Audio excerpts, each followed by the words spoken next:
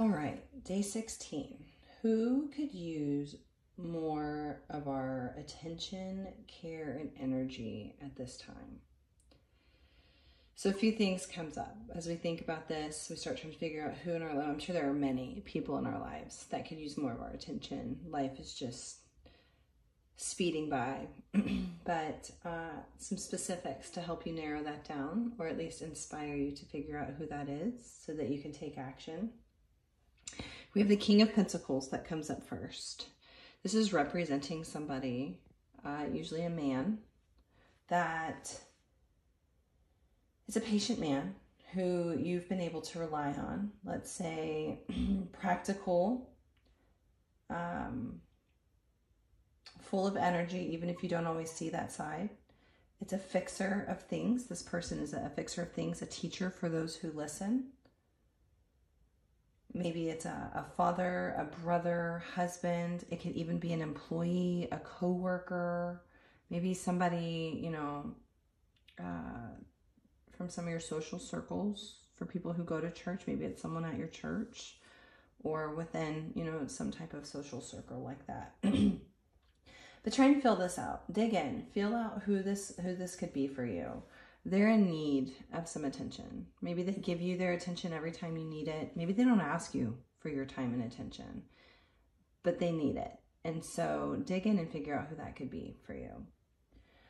Also, could be the same person, or this could be someone else, but a person that brings balance. So the Two of Cups here is representing a person who brings balance and harmony into the lives of others. It could be your life. It could be someone you witness doing this for others all the time. But right now, they need to feel that reciprocation. They need to feel that from someone. They need to be realized is the word that's coming up for me. And so this could be two different people, or this could be the same person. But ways that you can do that, we've seen this card actually just in the last couple of days, is Four of Wands. But ways that you could do that is, spend physical time with these persons or person. Maybe some FaceTime action virtually or on the phone, but just be present for them. Celebrate their successes with them. If they can't see their successes, maybe they're in a dark place, maybe they're just not able to see their full potential, or maybe they're facing some hard times right now that are going to pass, but celebrate their successes with them. And if they can't see their successes, then help them see those with grace, with patience. Maybe book an away trip if this is someone that you're pretty close to normally, but life has just gotten in the way. Book a trip. Maybe it's a weekend, maybe it's a night thing, but go catch up and bond. And then set a reminder, right, on your calendar. Maybe it's your phone calendar or whatnot, but set reminders to touch base with people. Set reminders so that as life is passing everyone by, you're not getting caught up in neglecting the people that actually matter to you, that have always made time for you.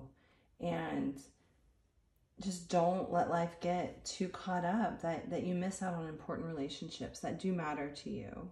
And I hear people say all the time, you make priorities for things that matter. You do, but you don't either. So, you just always kind of assume sometimes that people will always be there regardless of what's happening, and many will.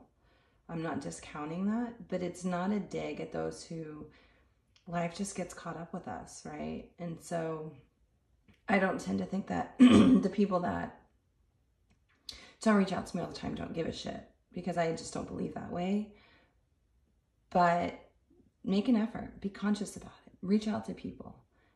Don't forget the people that helped you through different times and experiences, because they're going to need that too. And maybe there's no one else in their circle that's reaching out to them. So just a mindful self-reflection practice, like everything else we're doing this month.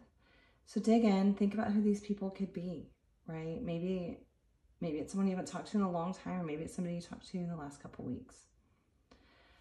Have a great day.